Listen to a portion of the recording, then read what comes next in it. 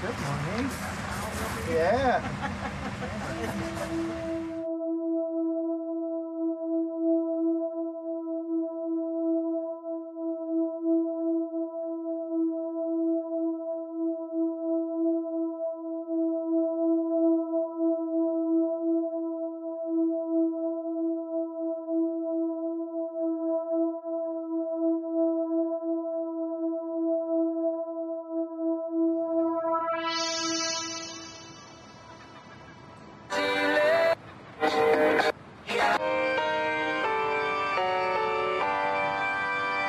The saints and the sinners alike come and worship the Lord this day. Welcome to the Drive-In Christian Church. It's good to be with you today in worship and to share this beautiful day that the Lord has made. So let us join together in songs of praise, in hearts full of gratitude for our God as we worship Him today. And recognize Him in our very presence as we look around and behold creation.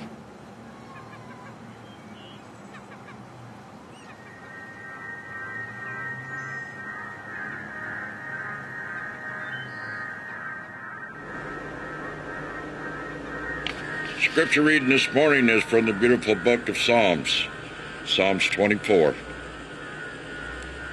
The earth is the Lord, and all that is in it, the world and those who live in it, for He has founded it, and who will stand in His holy place? Those who have clean hands and pure hearts.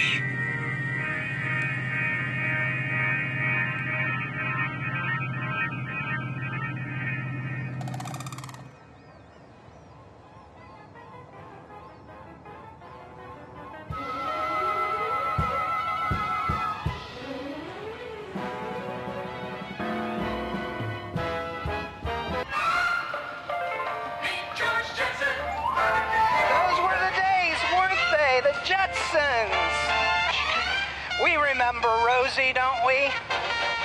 Rosie was the Jetsons' housekeeper robot. She lived in a closet. And when there was a mess to clean up or a meal to prepare, Rosie would motor out into action. We've come a long way. Our technology is so much better these days. It helps us keep our acts together. We even have Roombas. Does anyone have a Roomba? That scoots around the house and it is programmed to vacuum The carpet. There's even, I think I've seen it, a Roomba for the lawn. We need a Roomba for the drive-in church, don't we? We have smart technologies, don't we? And all of us are saying, amen, I'm going to get me one of those Roombas to clean my house. I'm not sure that a Roomba or even a Rosie robot is going to help us to clean up our act when it comes to our spiritual lives. The psalmist asks this question. He says, who shall stand in the Lord's holy place? And the answer swiftly comes. Those who have clean hands and pure hearts. And I don't think that David is just talking about those who have put a squirt of antibacterial gel on their hands and rubbed them together. I'm not sure that he's talking just about those who have gotten a clean bill of health from their cardiologist recently. It's a spiritual hand washing, if you will, that goes hand in hand with purifying our hearts. Purity of heart is to will just one thing. To achieve communion, however fleeting it might be, with the divine.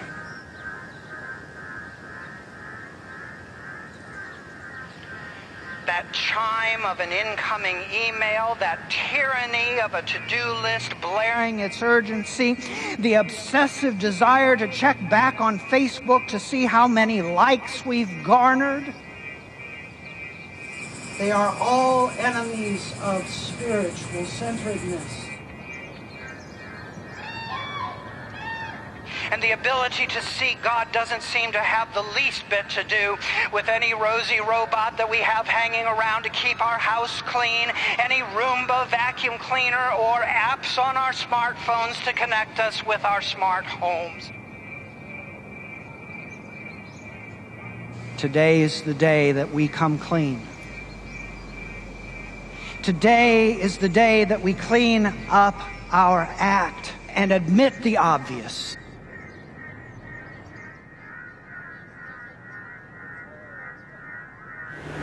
So as we remove this outer lid and hold this bread, may we join in prayer together.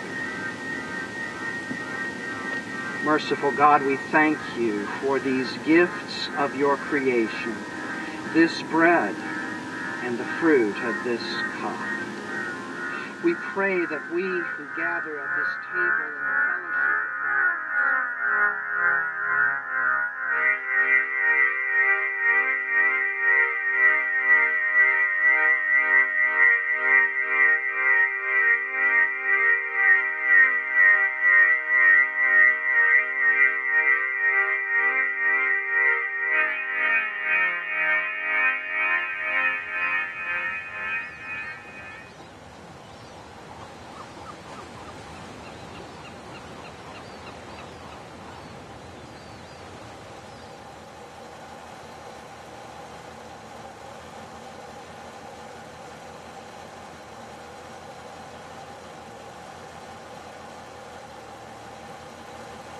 let us all go forth with clean hands, with pure hearts.